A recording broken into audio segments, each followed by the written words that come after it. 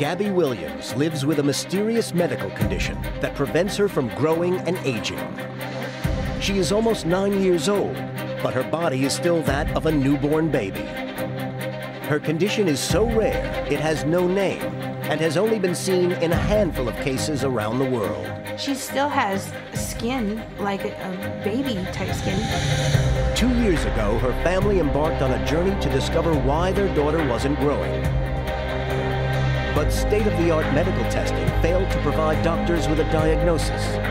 Well, at this point, we have no idea as to the cause of Gabby's condition. Now, new cases have emerged that could shed light on this unusual syndrome. Jeffrey may look like a 10-year-old boy, but he is actually a 29-year-old man. Jeffrey, compared to a normal person, is growing at snail speed. And a 31-year-old woman who is still the size of a toddler. Can these extraordinary people help one doctor solve the mystery behind why they're not aging? And will a trip across America give Gabby's family the answers they've been searching for?